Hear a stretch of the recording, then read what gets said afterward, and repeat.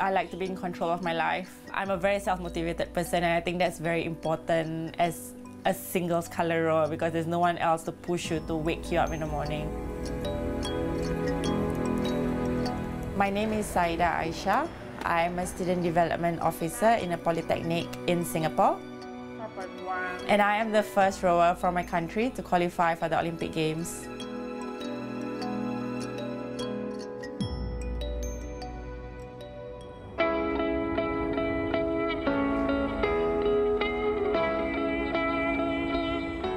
My day will be 4:30 a.m. I will wake up. I set 6 alarm clocks because it's my greatest fear to be late for training. I think it's just a weird thing. It takes about an hour and a half to get to the training center. I just do my stretching, getting warmed up, and then prepare my boat. And I get on water by 6 a.m. Okay, now 4 legs. Let's go to 4 legs. Again, that body's still staying in front of the hips. He has basically changed my life. I don't think I could have gotten this far without him. Continuation around the front turn. And he comes down every single session. It makes me feel like if I'm not giving 100% and he's giving 100%, like, what does that make me? So the fact that he's doing that actually motivates me to wake up every single day and give my all every single session.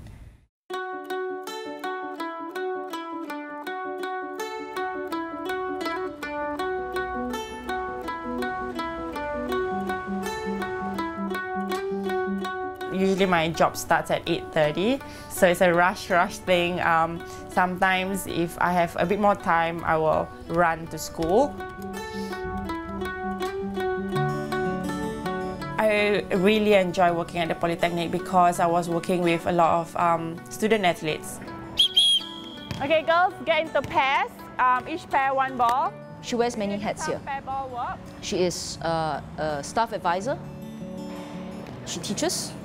She also mentors the students. Good work, girls. She's an administrator. In a way, she has built herself a certain reputation in school, and by her stories, her struggles, the students hear about it, they read on the news, and they get inspired from her. 1, 2, 3. You want to make a difference in people's lives.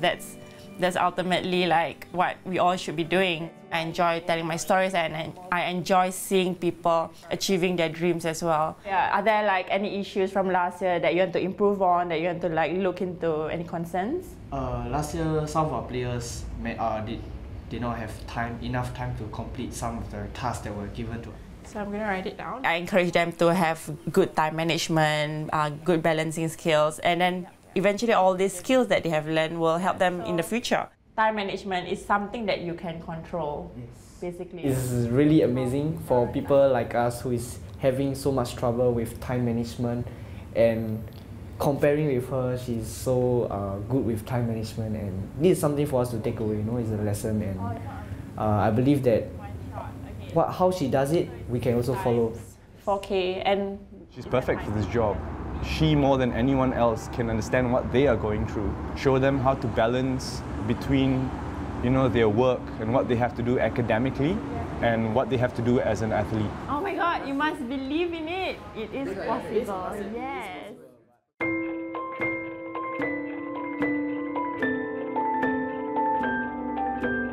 I started rowing when I was 16, and I was sitting on a rowing machine and someone talent scouted me.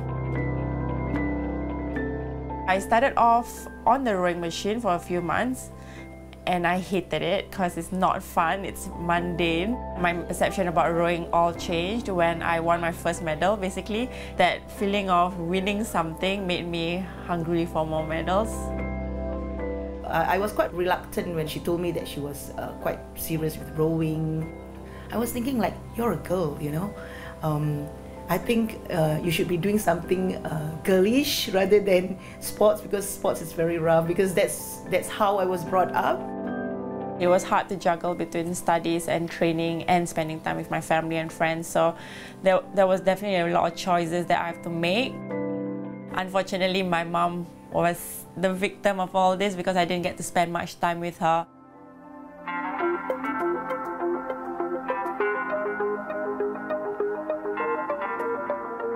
My experience at Rio, I didn't know that it will be so nerve-wracking because you keep on thinking about being the first rower from Singapore. You keep on thinking about everyone in Singapore watching you, the pressure. And then you look at the other rowers and they are huge and they're big and they're strong and you feel intimidated. I wasn't prepared for that. One takeaway that I can take from Rio towards my journey to Tokyo is that I really need to improve on my mental game. Today I'm going to share with you the importance of mental skills training. I've been working with my mental skills coach since last year. I can't perform well when there's pressure. So what I've learned from him is how to let go of expectations, how to relax, how to perform better. Everything is just down to basics. That's all you need to perform well. During the Ramadan month, where we all fast, where all the Muslims fast, we can't eat or drink anything from 5 a.m. to about 7 p.m. It is hard in Singapore because of the heat and humidity, you're thirsty all the time. It was hard this morning because it's the first day, you need to get used to it.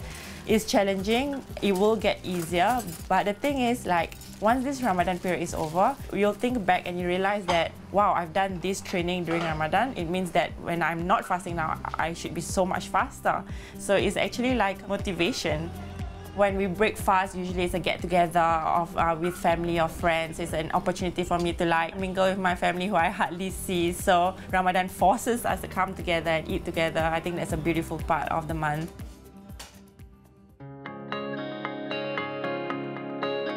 Aisyah was my netball captain in our high school netball team, and we were in the same student council together.